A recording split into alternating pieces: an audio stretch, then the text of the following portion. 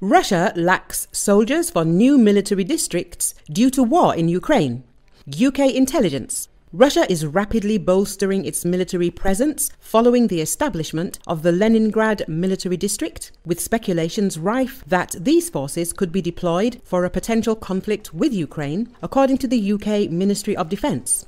Announcements have surfaced regarding recruitment drives for personnel into the newly formed 44th Army Corps in Luga within the recently established Leningrad Military District.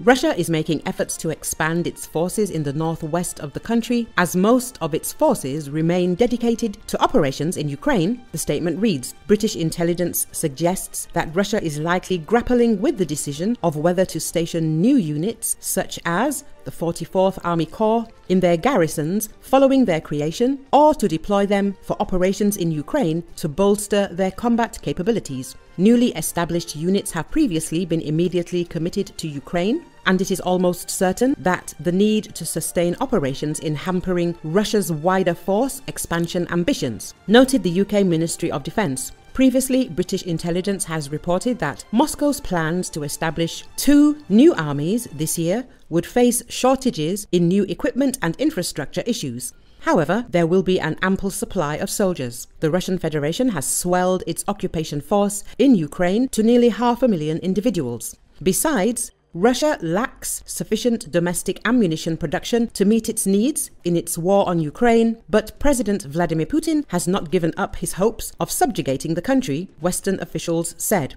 Russia's military industry is also struggling with the impact of sanctions, the officials said, adding that the country's inability to access Western components was undermining its ability to produce new systems and repair old ones.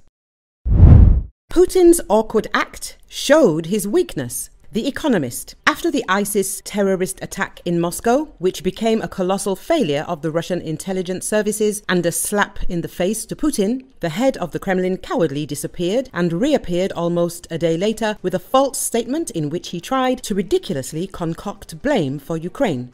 However, such behavior is traditional for the Russian president, writes the British magazine The Economist. Putin is a man who likes victories, preferably staged, managed ones. It is noted that last year, when Yevgeny Prigozhin and his band of mercenaries made their way to Moscow, Putin was initially nowhere to be seen, the magazine writes. So if he took a full 19 hours to conjure up a short TV performance to speak about the massive intelligence failure at Crocus City Hall in Moscow, he was falling into a familiar pattern.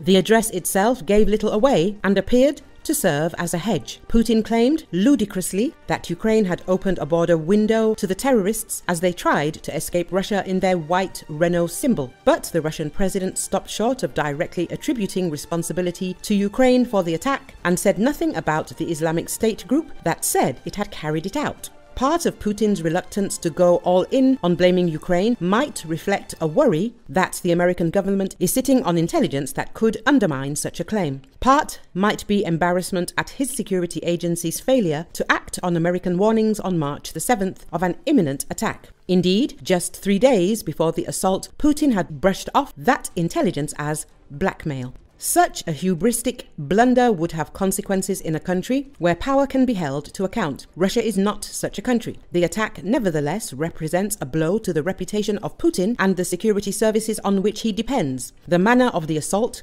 in which at least 137 people lost their lives, will not soon be forgotten. There are many questions over the inept security at the glitzy venue, which is in an entertainment park in Moscow's northwest suburbs. It is unclear why local police failed to respond quickly. A producer of a show held at Crocus City Hall 10 days before the attack noted that 200 security guards were present that night.